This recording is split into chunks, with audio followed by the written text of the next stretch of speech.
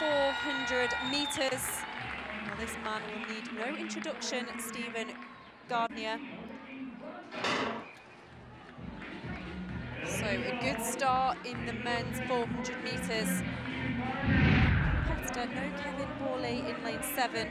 But it is Stephen Gardiner who looks like he's gone through the halfway point first. Damish Gay from Jamaica, that high step in lane 3. He just looks supreme, doesn't he, Stephen Gardiner? There's a reason why he's the Olympic champion. There's a reason why he's won the World Championships previously. And look at him now, just coasting in, moving away from the field with every metre now, going towards the finish.